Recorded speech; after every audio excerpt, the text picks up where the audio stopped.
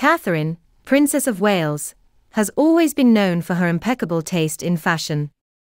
On her recent visit to Bhutan, Catherine did not disappoint, turning heads and stealing the show in her stunning Emilia coat dress.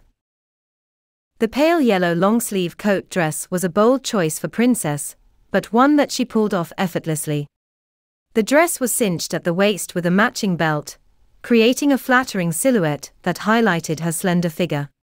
The simplicity of the design allowed for the beautiful shade of yellow to shine, lending a touch of brightness to the occasion. To complement the dress, Catherine opted to pair it with nude pumps, a classic and versatile choice that added height to her already elegant frame.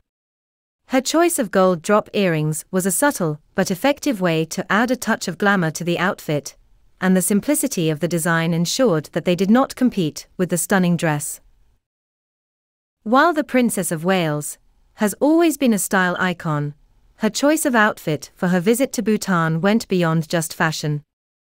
The pale yellow hue of the dress was a nod to the traditional colors of Bhutanese clothing, making it clear that Catherine had made an effort to pay homage to the culture of the country she was visiting. By doing so, she showed great respect and admiration for Bhutan and its people.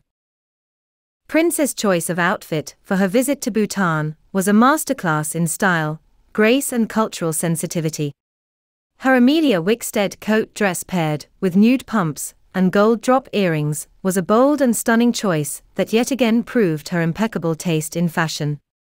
But more than just that, it was a way to demonstrate her respect and admiration for the country and its traditions. The Princess of Wales once again proved that she is not just a style icon, but also a thoughtful and gracious representative of her country on the world stage.